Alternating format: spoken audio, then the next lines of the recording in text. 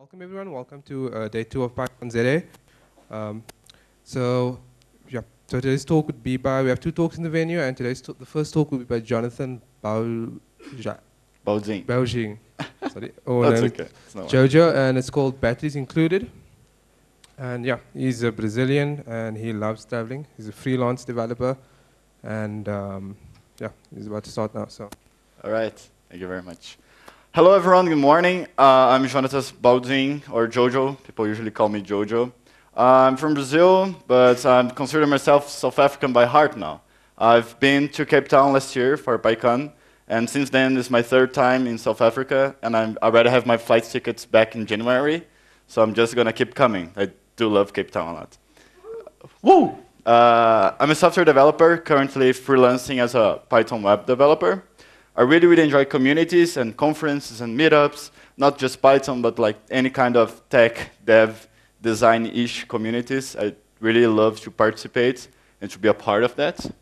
Currently, I'm blogging to the Python Software Foundation blog. So probably I'm going to write an article about PyCon ZA. So if you have anything that you'd like to see on the article or something like that, just talk to me, and you can like sketch some ideas. And also follow me on everything, mostly Twitter, at Jonatas Baldin.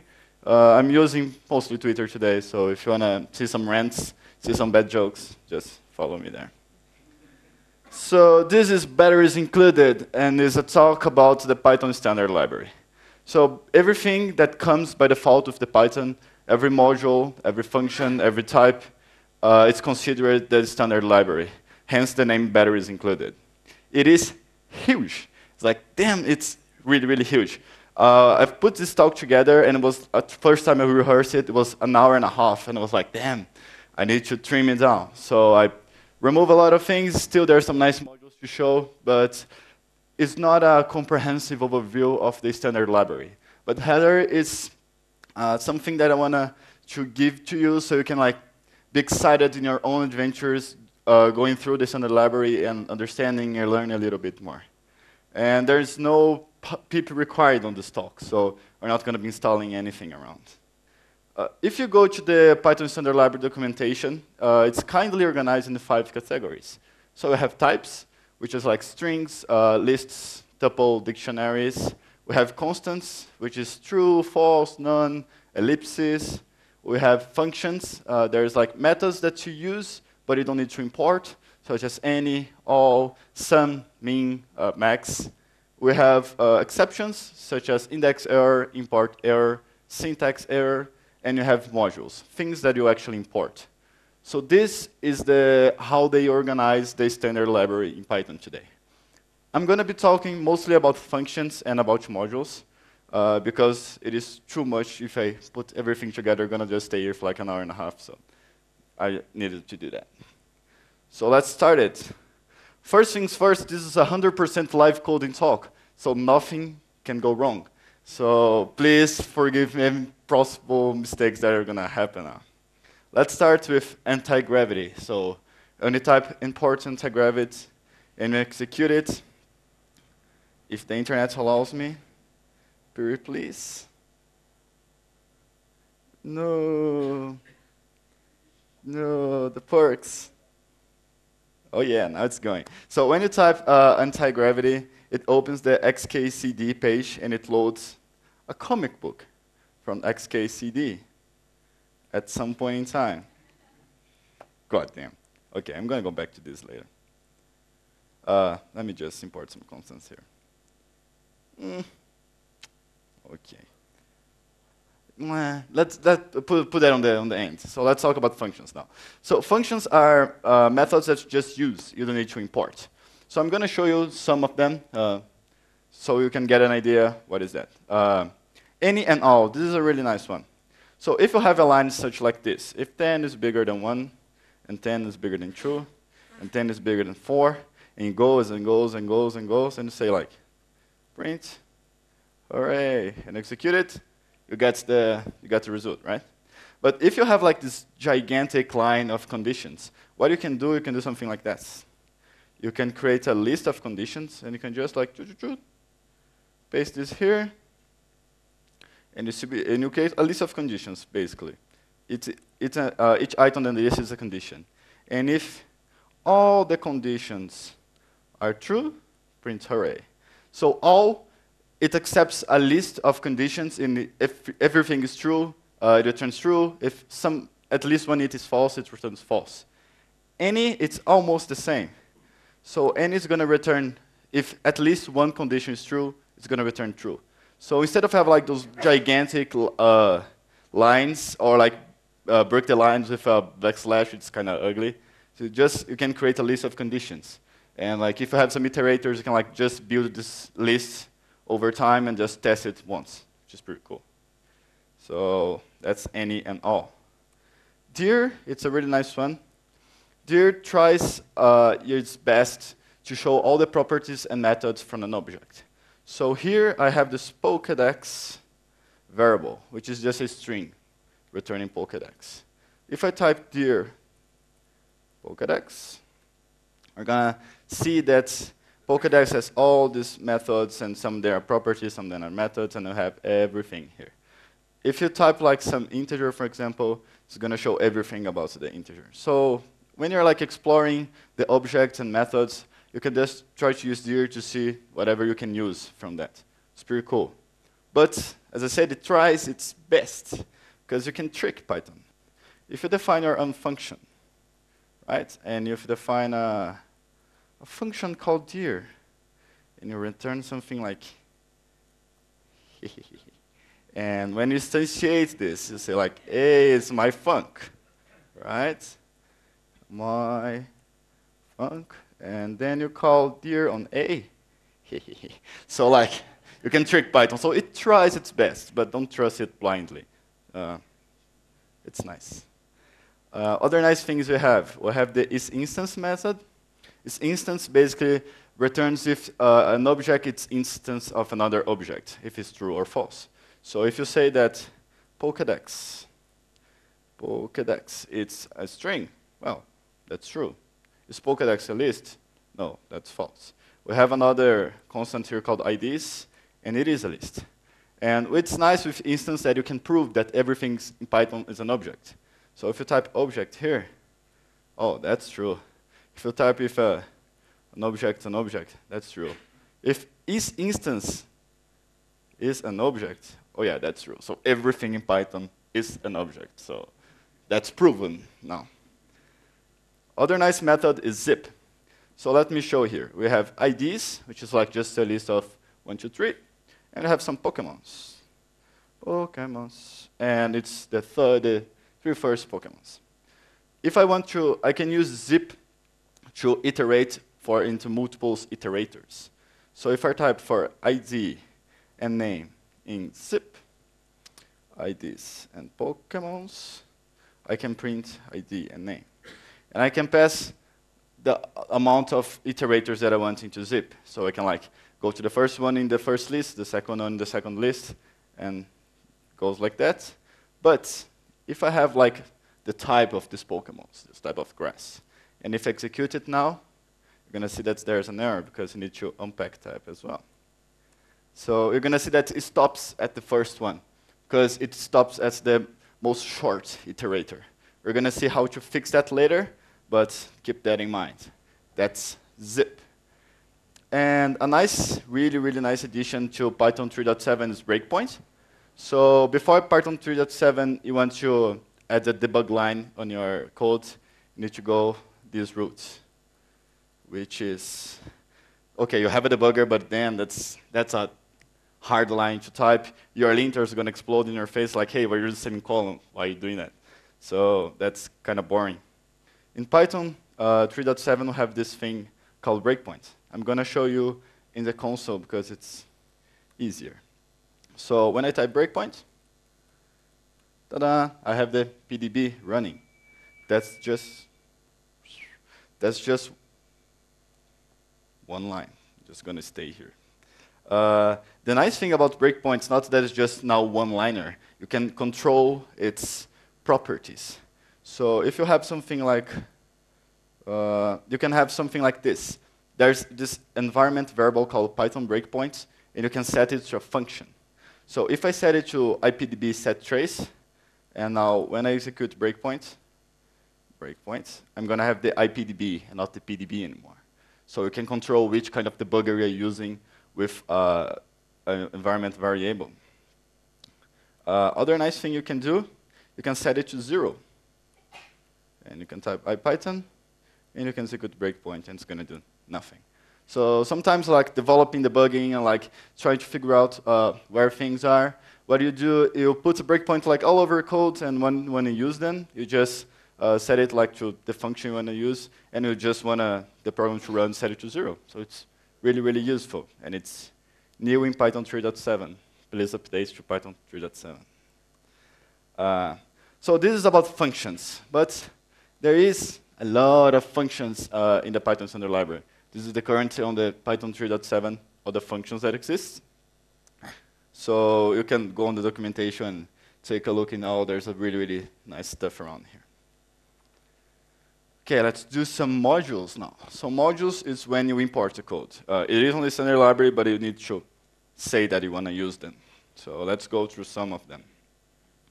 First of all, we have print, which is the printer in Python. So when you type like print, I have this variable called Bulbasaur, which is just a dictionary of information about Bulbasaur. So when you print, it's kind of hard to read, right? And when you print it, it's a little bit better. It's like if it is a nested data structure, it's going to try to ident it, it's going to try like to break the lines and show something better to you. So like it's a little bit easier to read. Like it's not that easy because of the zoom on the screen now, but if you're like on your computer, it's very much better. But you can pass some nice things here. You can add some depth. So if I just want to see the true depth of the data structure, I can use depth. And now like it's even more pleasant to read. And you can do something like ident as well. And you can like ident your code a little bit to the right. So it's a nice thing to do. So in your code now, what you're going to do when you get home, you're going to do something like that. Print to receive print. And then you're going to be happier, because then you can do like something like this. And it's the same. So do that in your header of your file. Things are going to get more pretty. Let's talk a little bit about collections. Collections like container types. So container types such like lists, dictionaries, tuples. Collections use those structures and build something on top of that, like some more advanced dictionaries or like some counters or some stuff like that. Today I'm going to show you two for you, default dict and named tuple. Pretty cool. So have you ever entered this situation? You initialize a dictionary. You go like into some names, like iterate with some for n in Pokemons, and then you say something like this. Name.append n. And then you have an error, because key was not defined. The dictionary doesn't know what name is. So you need to just go here, select the name, receives, I don't know, a list. And then it works. So D is going to have like, D is going to have a key with the 3 values. So you need to initialize this key. It makes no sense. Like why, if I want to add some age or add some IDs or add something, you need to initialize this keys every time. Then you have something called default dict. So instead now of using a dict, I'm going to call default dict, and I'm going to pass the list as a constructor. And I'm going to delete this line. And it's going to work. The thing is, with default dict, every time you create a key, it's going to have a default value, in this case a list. So I don't need to worry about like the initialization of my keys. I can just start using like list methods on them without worrying about it. Even if I just type like some D IDs, for example, here, and I type D again, you're going to see that IDs is already an empty list. So you can pass like dictionaries, you can pass your own functions to return some different constructors, so there's a lot of nice things you can do with default dict.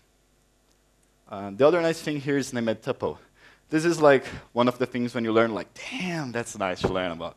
So you have like Pokemon. You have Pikachu. Not Pokemon, you have Pikachu. So Pikachu is a tuple, okay? It has the ID, the name, and the type of the Pikachu. And when I want to access the ID, I need to type something like this. It's like, okay, I know the ID is the like first item, but I need to type like 0, and it's kind of weird. So you can have named tuples, which is basically a tuple with named fields. It's much, much more beautiful. So you can type like Pokemon, receive the named tuple, then you type like the class name of some sorts. So you have like Pokemon, and then you have your fields. So here I have this ID, I have name, and I have type. And here with P, I'm going to create a new Pokemon, and it's going to have all the data from Pikachu. And I'm going to type P now. And now things looks better, right? So now I have the name of my class. I have some fields, like named fields. I can type p.name, which is pretty nice. I can, like, if I need to iterate over this data, I have something like as dict. So I can have like a dict of the fields and values. I can just like inspect the fields, for example, if I type fields, I know the fields from that structure. And it is a tuple, so it is an immutable data structure. So if I try to change the name of this Pikachu to my name, well, I'm going to get an attribute error. So named tuple is really, really nice when you have like this small amount of data that you want to hold in a tuple, but you want to make it easier to use. But then in Python 3.7, oh, this Python 3.7 is amazing. You have things like data classes. Who here knows data classes? Some hands. Awesome. This is going to be awesome. So you have data classes. This is like a talk by itself, so we're just going to like skim over it, and you can jump on the documentation later. So data classes is this following. Here's I have this Pokemon class, right? And I just have this init method to set some attributes on the instance. So if I have my P again, Pokemon class, and I pass the Pikachu, and I have P. This is ugly. Oh my god, this is ugly. Like main Pokemon class, that's some weird name. Like, what is happening here? And like to define this, like I can, I can call like p.name. Okay, that's nice. But to define this, I have like this init method. I need to set the self things. And like, damn, I just want a class that I can say p.name. I just want the name of my Pokemon. Then it comes something really, really nice. Data classes. Data classes are classes, normal classes, but they were born to hold data. That's like the main purpose of the class. So you define something like this. Use this nice decorator, data classes, data class. And let's define here Pokemon, data, DT, and look at this, amazing. Call ID, int, name, string, and type string. And that's it. Before I go, just let me show you another thing here.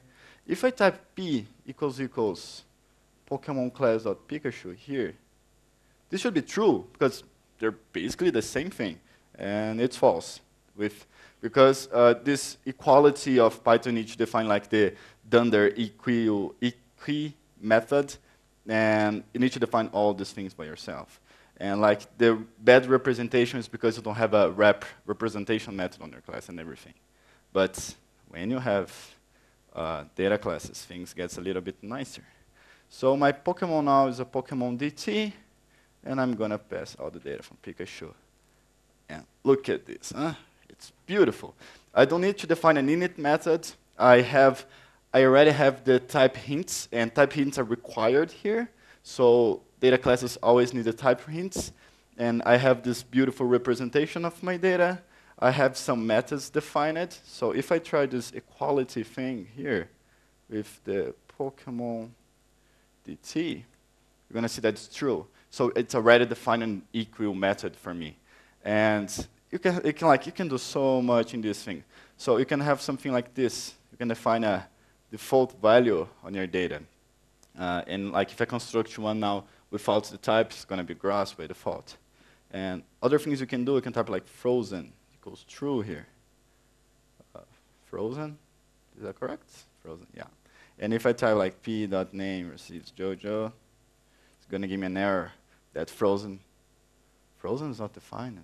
Ooh, damn. It's going to give me an error like frozen instance error. So like I can use a class with a bunch of data. I can froze like as a tuple of some sorts. I can define methods. I can like do inheritance. I can do anything as a normal class does. But now I have this more vivid explanation of what a data class is. And if you have like some numeric data, you can also add attributes to define like the sum, the methods like comparison. You can like sum data inside the class, and it's going to return like for you a beautiful, nice class with the sum data. So it's really, really nice. I recommend anyone to go into the document. There's a really, really nice talk by David Besler. I don't remember his name correctly, but he goes like through all the things in data classes, and it's amazing. So these are data classes. Let's do some path things. So pathlib is a library to deal with directories. It's like cross-platform, so you can use in Linux and Windows and everything. And it really, really is better than use OS to do that. So path, if I just like path/etc, and I type p.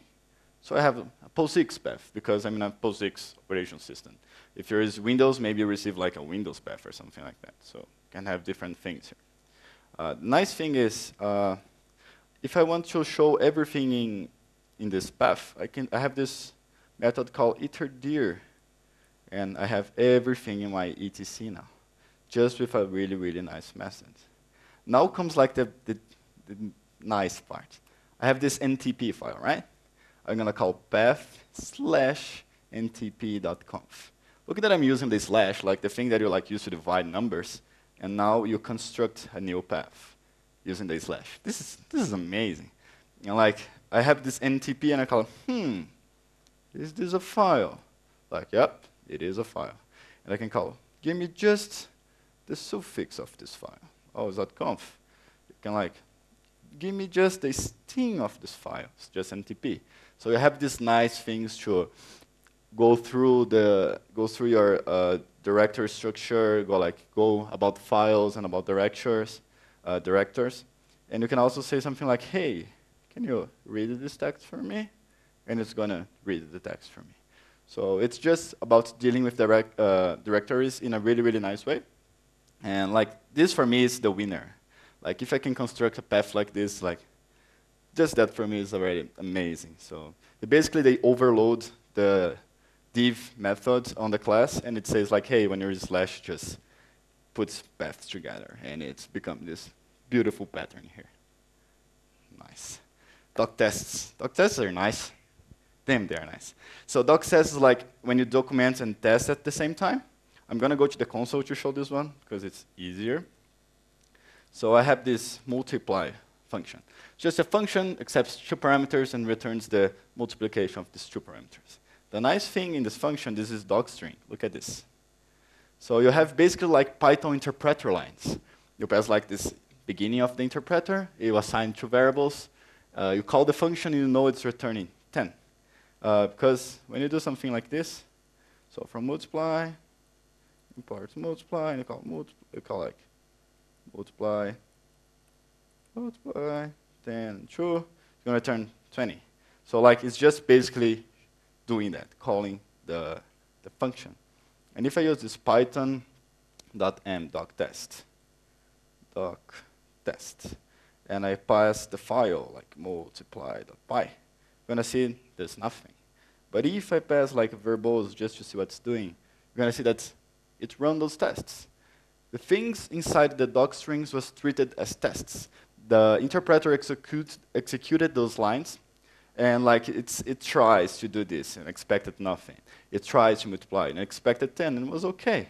And when I tried to pass 3 parameters, it returned me a type error, and like I had a test for that.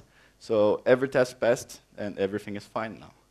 So the thing is, when you have like these small functions, or you have like a really, really small piece of software, and you don't need like to write to mock or do something that unit test does, you can just use these doc strings with doc test, and you have like tests on your functions. It's really, really tight. Your function is closed. You can see what's happening. It's very nice. So give it a try. It's really, really nice. Let's go to some inspect now. So inspect, it's looking into live objects, things that's already defined in your code. So I have this method called catch the null. It has some args, it has some type annotation, some docs, and returns your string. So with inspect, you can do things like that. You can like get source, and then you pass like catch the null in here. Then you have the source in a string. That's pretty cool. So if you have like, if you need to inspect some function that was defined by the user in your API, you can just like read the whole function. You like, if you wanna build a linter that takes a look into if docs were defined or not, you can get that doc, and it returns the documentation. You can like have the signature of your function. So if I have this, you have this thing called a signature. So it's how the function was built. Its arguments, its name, it returns, type annotations, and everything. So for example, you can have sig.parameters, and you have all the parameters for our function. And you can like b, have sig.parameters, .get b, and you have the b parameter. And with b, you can know like, hey, what is the annotation of that? And it's an int. So you can like drill down inside the function and see what's happening, and like you can make comparisons. You can make like, I don't know, if you need to look at this type of live code and do some assertion or like see if everything is fine, you can use inspect. It's pretty nice. Time-its. Time is very nice. Time-its is timing small bits of code. It's not a profiling tool. It's not like something that you're going to use for a bunch of metrics. It's to time small bits of code. So here, we have these two things. We have a list comprehension that goes into a range from 0 to 99 and multiplies it by 2. So it returns this. It's a list, blah, blah, blah. And you have this thing here, which is the same thing, but in a map. So in a map, I pass a lambda, and I do like all this weird stuff. And it's harder to read, and it's awful, but it returns the same thing. And then you think like, what is faster? What is best to use? A list comprehension or a lambda and then like cast it to a list? And then you use Python time-it. When I use like this exclamation mark in a Jupyter notebook, it means that I'm executing like a Unix command. So I'm basically going to the terminal and write like type on blah, blah, blah. But so I don't need to go there. I can do it here. So here's I have the time-it. So I'm invoking the model time-it. I'm saying, hey, like do 50,000 loops and execute this piece of code, the same piece of code. And I just run it. So, and list comprehensions are faster than if you do a map and if you put in a list afterwards. It's actually really, really fast. And you see it tries like the best of 5. So it runs like 5 times, it grabs like the smaller time, and it puts here. So sometimes you have like a class and you want to instantiate the class. If you want to see if this way is better than this way, or if you have like a list comprehension on a map, or if you have like a filter, a reduce, or you want to like do something that you can do like in 2 or 3 different ways and you don't know which way is better, you can use like really, really quick time-it, just put whatever you need like in between quotes here, and it's going to time it for you. So use list comprehensions, don't use map with lists. Here we have iter tools. So iter tools, it's a collection of like functional tools in Python. So you have like things like repeat, cycle, you have like this. It's basically everything goes around iterators. So like you can use iterators in a better way with Python. It's a gigantic model. If you go to the documentation, like it's really, really big. I just grabbed like 3 of those to show you what you can do with that. So for example, I have repeat. So for n in Pokemons, in repeat, Pokemons, I'm going to pass 5 here. I'm going to print n. So it's going to do this loop 5 times. If I don't pass 5 there, it's just going to crash my kernel here, and it's going to like repeat it forever. And we have things like that. You have repeats, to repeat something for a specific amount of time. You have cycle, so like you can cycle for the same loop a bunch of times. You have things like that. Other nice things you have is chain. So suppose you have like a bunch of lists and you want to like just go through list and list, or like all the lists, and you want to like write a bunch of for loops. You can use chain. So for E in chain, and then I can pass here IDs, Pokemons, and grass, and whatever, dude, Vape Nation. And then you can like print. I love it so much. You can do it, and it's gonna iterate in every iterator. So I is gonna be 1, 2, 3, and then it's gonna be the items of Pokemon and grass, and like it's gonna go each character of this list, and it's gonna print it here. So that's the chain. And remember that I told you about that zip problem that we have? That's grass like made things worse. So we can fix with zip longest. So we're gonna have the same thing. IDs, names, and types for zip longest, IDs, Pokemons, and just grass. Just grass. And we're gonna print E, N, and T. For E, zip longest. What is wrong here? What is wrong here? Someone help me, please. No, that's not it. It can be. Oh, invalidator of base 10 grass. Oh, fuck. Good time. Pokemons. Let me try like just this. Print E and N. I'm gonna remove this T from here. Ooh, I did some really weird things somewhere. God damn, what is going on here? All right. So basically, what zip longest does, I can do something like this. I can try the restarts the kernel. Oh no, I don't want to ruin everything. No. Okay, stop it. So I can blah blah blah. Look, it's here. Oh, nice. This is fixing a live coding thing. So now I'm gonna pass the type again. So what it does here, it's this basically the same thing with zip does, but if the iterator, like the shortest iterator is done, it's gonna just attribute none. Somewhere in here you can pass like a default value if you don't want to use none, but then you can like have like tables or have like concrete data. At least you have something in there to put it, and it's not like just ends in the middle of the thing. So this is iter-tools. It's like functional functions for your Python. And functools is like more functions, like even more function, which is basically functools. They have functions to apply into functions. So like you basically, function like return other functions. You can manipulate functions or like improve functions or decorate functions and do things with functions. So here we have the partial. Remember multiply? Remember multiply, if I pass 10 and 40, it's going to be returned 400. With partial, I can do something like this. Multiply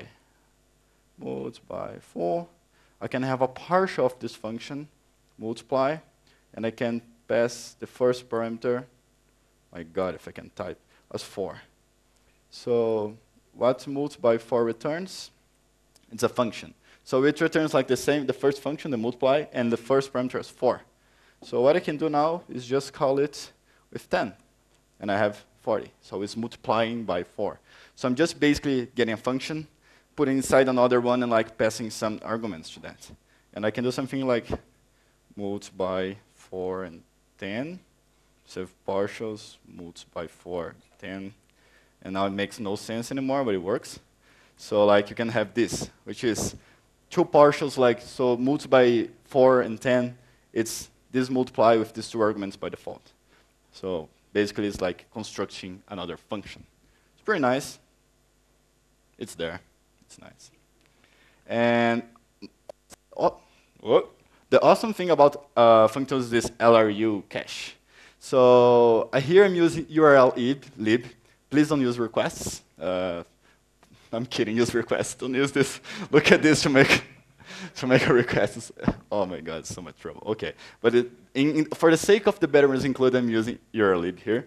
And this request is basically just making a request and returning a JSON. So I'm going like to the poke API and returning something, the content of the page. But I'm decorating with this LRU cache method. And this is awesome. Look at this. I need to get it. So it's going to take a bit because it's going there and making the request. And the internet is probably not going to help me too much. And we have this request cache info now. we have this method in this function. Please work. No. That'll be fine. Okay. Really? I'm just gonna keep watching this. Oh my God. Yeah. Let me just switch back here. Internet's not happy, internet. Let's try. Oh, nice, awesome. So what it does, I made a request, return the content, and now I have this cache info. The method has this cache info. What it does has like 0 hits, 1 misses, and the max size and the current size of the cache. So basically, what I'm passing to the rec function is an URL, of course, and this URL is being hashed, and like there's a hash of the URL and the content. And every time I call this URL with the same parameter, it's going to return the same, possibly return the same thing. And then I'm going to have this, oh my God. Then I'm going to have this cache now.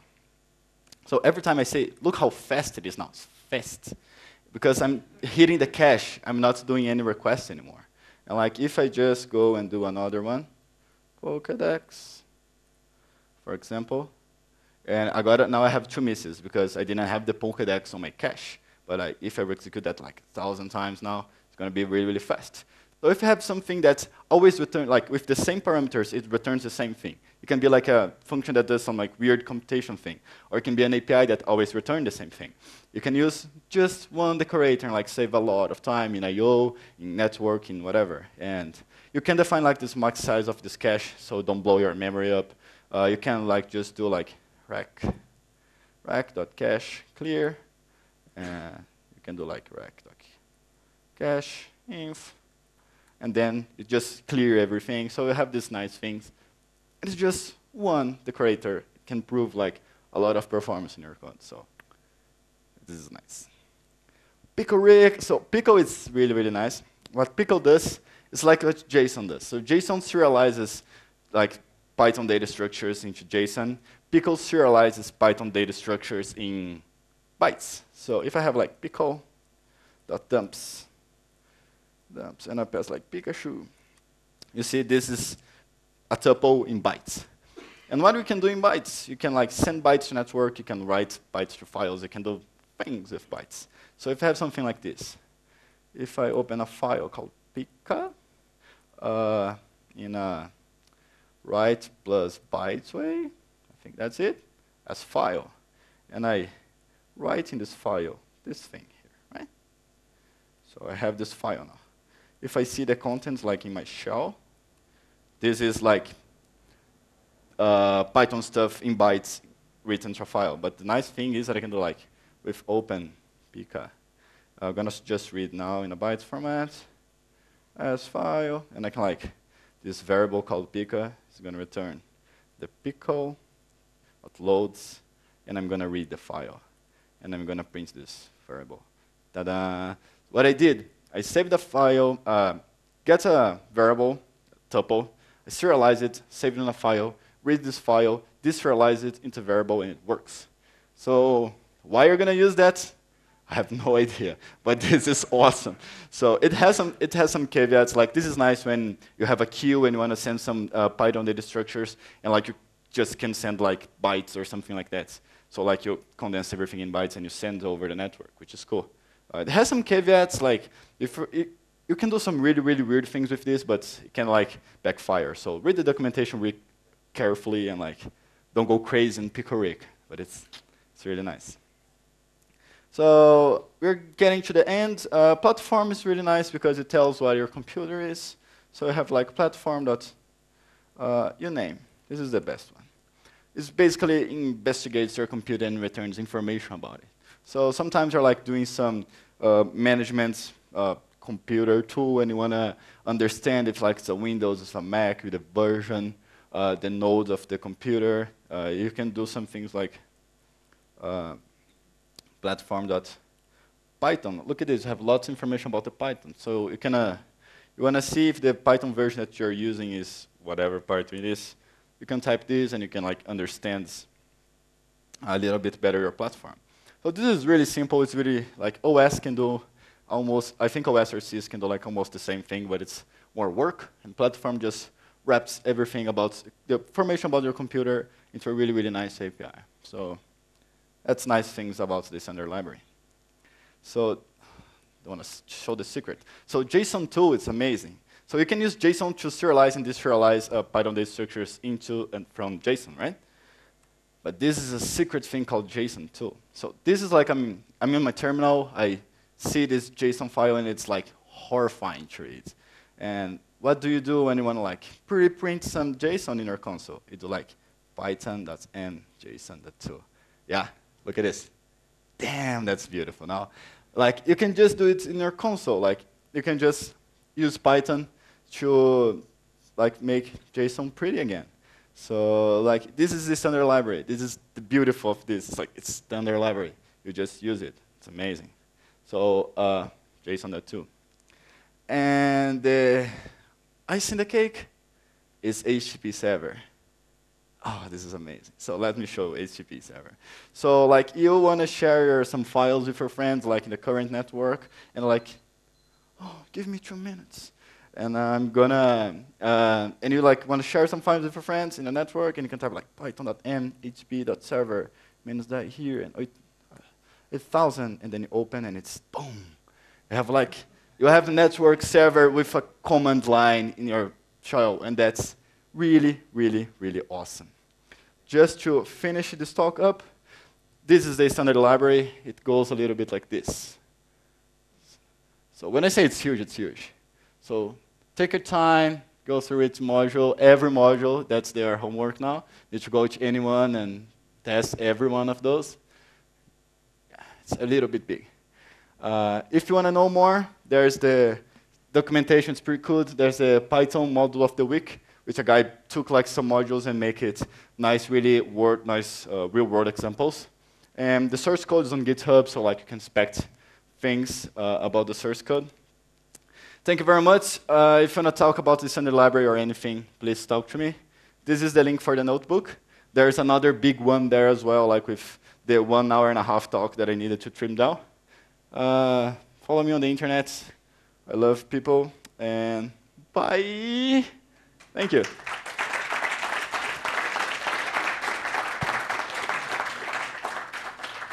Don't forget the Zen of Python. Yeah, Standard library as well. Okay, sorry, you can go now. Sorry. Thank you, Jonatas. We have time for one question. So one question. It's worth a Microsoft $100 something from Azure. He's going to give you some money.